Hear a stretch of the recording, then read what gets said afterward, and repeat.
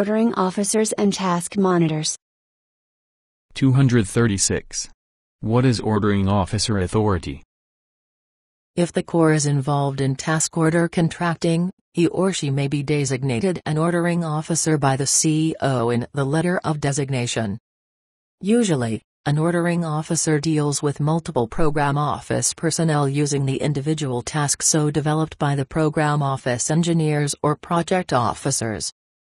Ordering officers are not involved individually in development of the SOW and administering it under the IDIQ. They function exclusively as the ordering officers for other individuals.